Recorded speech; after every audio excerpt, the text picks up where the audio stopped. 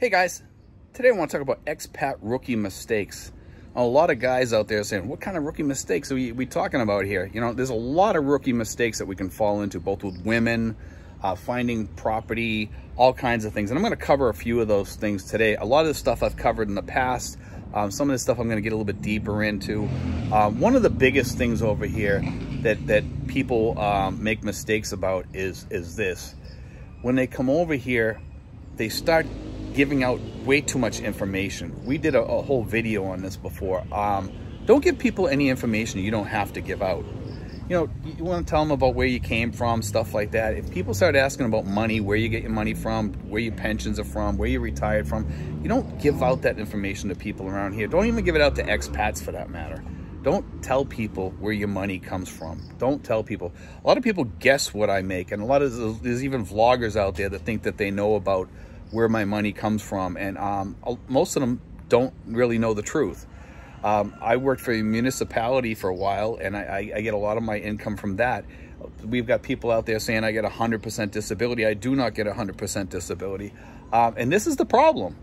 You know, people will extrapolate information off a little bit of information and try to make it into some like news flash that so-and-so is making this much money or he's getting his money off of this, because they think, because people want to know everything about people. They want to get nosy, and it's not their right to know that stuff. Don't let people know your information.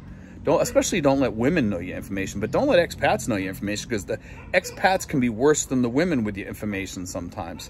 You know, they can be terrible with your information. Don't tell people unless you have really rock solid friends that you talk to or you trust, because they're like your caretaker if you get sick.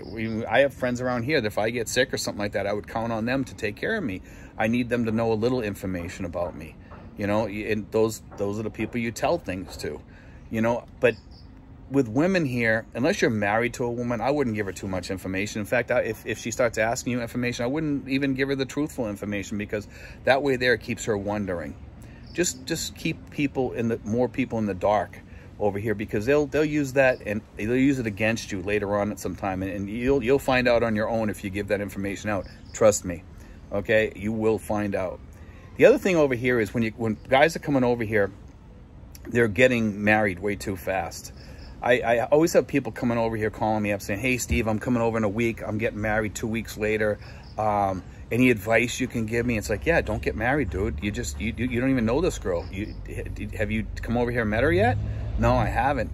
You know, I talked to her for 2 years online, blah, blah, blah. I'm getting married to her. Big mistake. You know, and then we got the other guys that this is the biggest mess, I think, is people that get married online and stuff like that. The people that are getting married online, that's a really, really rookie mistake right there. It's the dumbest mistake that you can make. And it's not something that you want to do. The other thing over here is finding places to live. Some guys come over here and they go for these places in gated communities and stuff like that. And those aren't always the best places sometimes. I tell people they're great places to stay if you want a pool and you need the gated services. They are good places. But, you know, and I would actually someday like to move into a gated community or a place that has a guard there or something like that in the future, possibly way in the future, you know, when I settle down a little bit more. But what I want to do is tell you guys, be careful of that, because that's not always the best places. Sometimes those guards there give out all your information because they start getting information because they see a lot of stuff. And some of these guards, you know, if you're dating people, they'll even tell the other girls that come in that you're dating, hey, he's already seeing somebody, you know, because they want to start dating that girl or whatever. It happens all the time in these gated communities. The guys that live over there have told me that some of these guards were giving out information, private information, and the management doesn't even talk to them about this, about not doing stuff like that.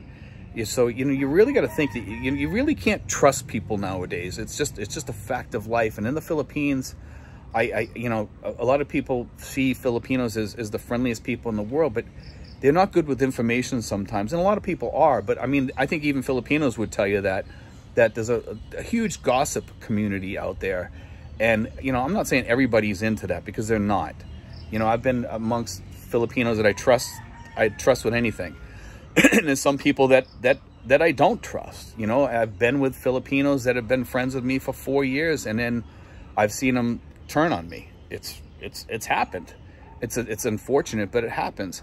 be careful who you trust over here. A lot of guys that come over here, they're very naive when they come over here. I don't care if you're 60 or 65 or 70 or 40 or 30. A lot of guys that are coming here, they're naive. They have this trust of people too much, and then they get bitten. And when they get bitten, then they start realizing what can happen to you in the Philippines. So when you come over here, guys, and also remember, when you're looking for property, a $100 place compared to a $400 place, there's not really that much difference between the two.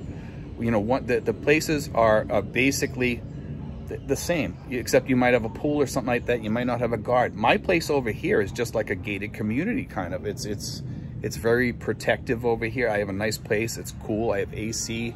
I have a nice little house here. I have good neighbors, and it's quiet here. Now, I can go downtown. I can go to Hope Residences. I can get the gated community, pay $400 and be right next to the mall. Or I can pay a tricycle to take me over to the mall from here. And I save myself $300 or more. You know, I mean, I pay $80, and down there I'd probably pay $400 or more for a small apartment that's smaller than my apartment, actually. Yeah, they might have the pool. Yes, that's an added bonus. There's places I can walk outside. There's a place I can sit outside, things like that. I can get all that. Yes, that's all true. But is it worth it for that extra $300? I can come over here and I can sit out here in this cabana. I have a place to sit. I can go down the street and use the pool at Villa Feliciana. These are rookie mistakes. If you're coming over here and you're looking for cheap digs to stay at, shop around. Don't just jump on anything. Stay in a place that's fairly decent and cheap, or Airbnb for a while, and shop around if that's the place you want to stay.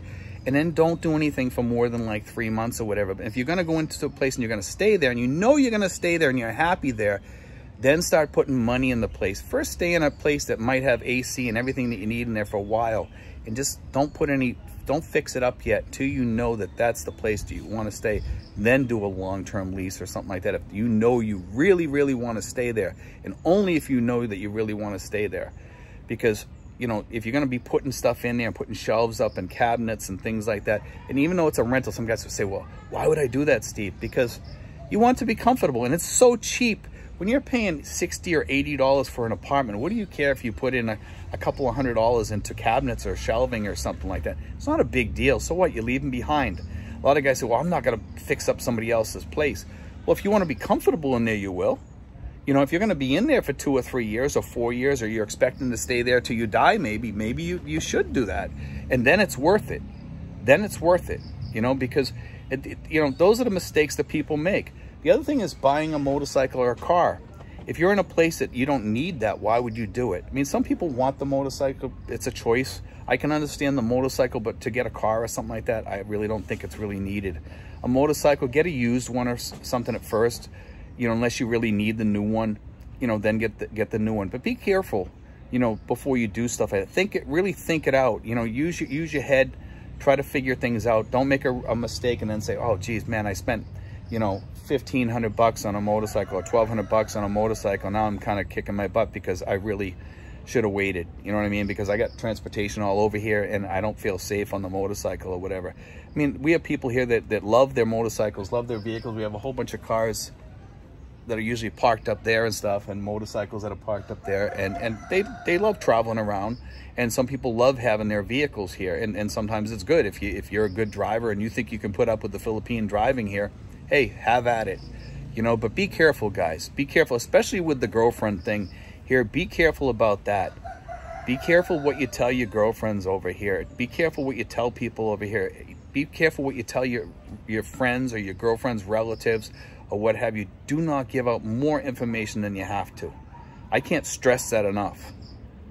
More people have gotten bit in the Philippines in the rear end by that than probably anything else, by giving out too much information. I've fallen victim to that.